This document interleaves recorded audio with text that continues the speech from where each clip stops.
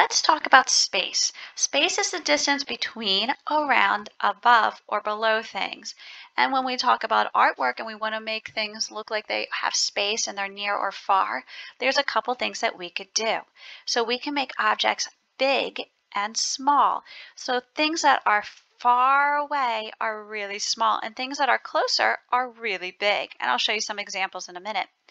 Then we could also use a horizon line. A horizon line separates the sky from the land. And we could learn about the word landscape. So a landscape is a painting, a photograph, or any other work of art that shows scenery like mountains and valleys and trees and rivers and forests.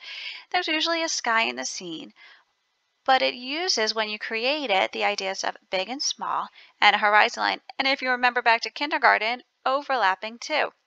So in the top box, I want you to think of things you might find in a landscape. You could draw it or you can try writing the word. What are all different things you can see in a landscape? And a landscape is what you see when you look outside. If you're stuck for some ideas, I have a whole list for you in your binder.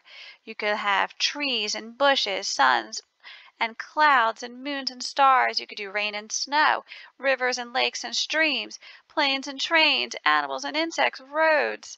You could do hot air balloons. You could do houses and schools and buildings. There's all different ideas, but there's a lot more that you can do. So let's look back here. So come up with all these different ideas. And then I want you to create your own landscape. So I'm going to assess that you know how to do this. And I want to know that you can identify near and far. So you're going to draw a landscape. The first thing you're going to do is you're going to draw a horizon line. And that's going to separate the sky, which is anything above it, from the land, which is anything below it. And I want you to draw objects that are big and small to help show space. So to draw objects big and small, so let's do a house. If I was to do a house and I want it to look like it's close, I would draw it really big. And then later you're also going to learn you would draw it near the bottom of your paper. But if I want it to look really far away, I'm going to make it a lot smaller. And things that are far away are really close to your horizon line. If I was to draw a tree, I would draw a big tree near the bottom of your paper.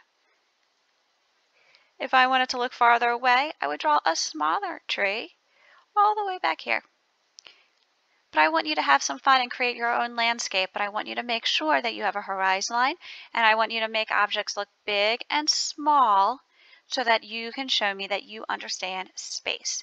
And I hope you have fun drawing objects that show distance in your artwork.